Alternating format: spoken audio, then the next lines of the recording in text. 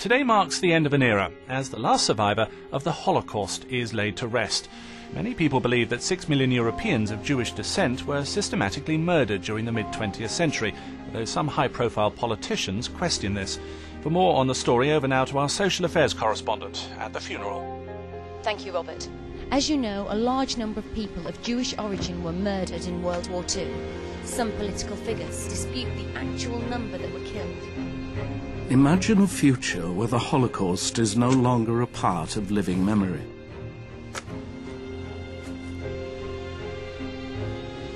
Mum, what's the Holocaust?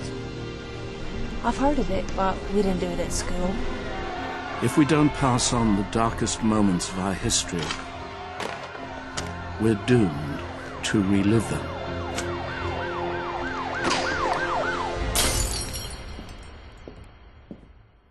From this point in time, 2050 may seem like the very distant future. But with every year that passes, the living memory of the Holocaust grows weaker. Is it possible that people could forget the biggest mass murder in human history?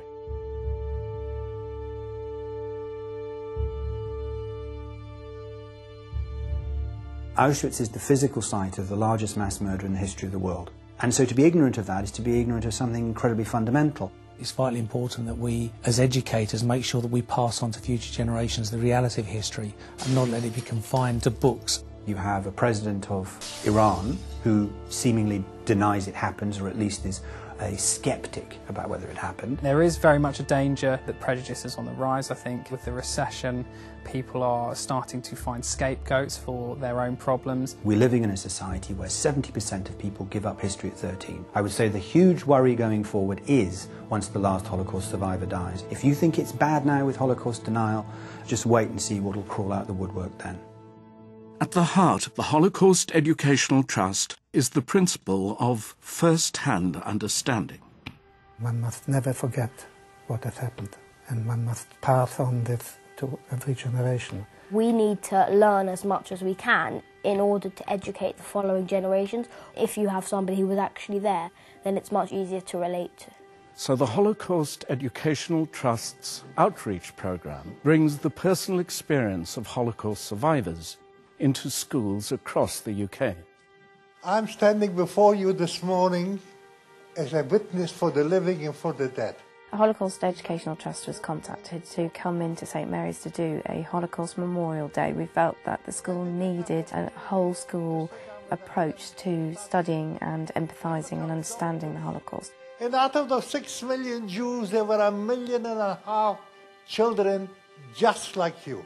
Well, I go around schools and tell my story of what happened to me during World War II in an attempt that they learn the lesson from it nowadays, because atrocities are still happening all the time, like genocides. Seeing this is a human being, this is an ordinary person who talks and speaks and walks like we do, I think is just something that can't be taken from a textbook. When you deal with the subject in a classroom, it becomes quite sterile sometimes. I really appreciate today. I feel really privileged to be able to listen to his speech. It really puts it into perspective, seeing someone there who experienced it all right before his eyes.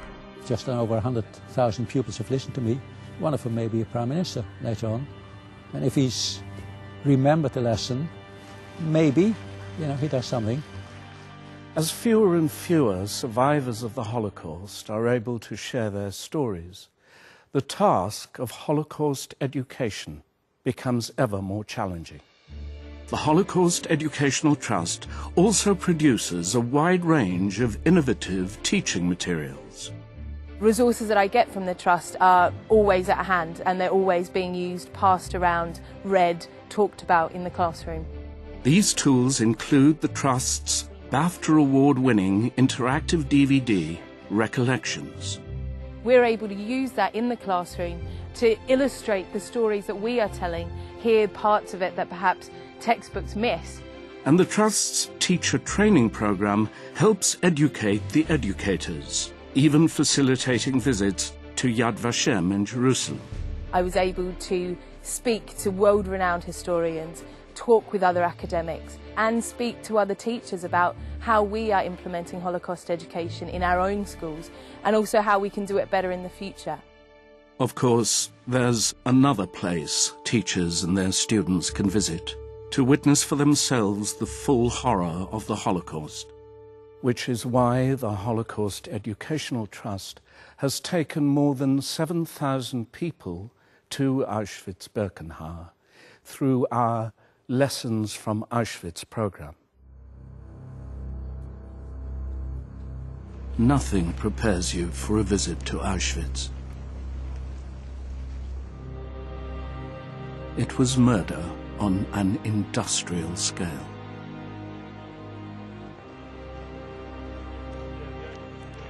It has always been just something we learn in a history lesson, and it doesn't feel real, but going there makes it real. The only purpose of Birkenau is death. It's just a sense in the air that it's a bad place. Obviously there'll be a time when there are no survivors.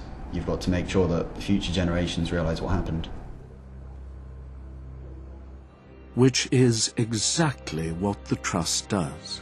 We have to understand each other, to live in peace, so that catastrophes of this kind are not going to happen again. I don't know whether history would repeat itself, but I feel with a trust you've got a bigger chance that it may not repeat itself. Because they will be the ones who will take over, that we are no longer around. We won't last forever. Today was my last school that I went to, and I feel a little bit sad to stop talking. Without the Educational Trust, things will soon be forgotten. And that would be a tragedy, not only to the Jewish people, but to the world as a whole.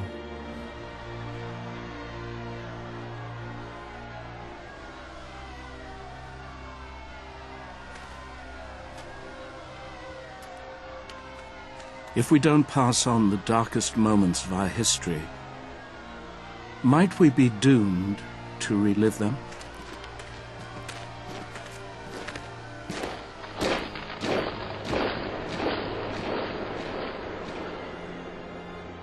Your support is vital.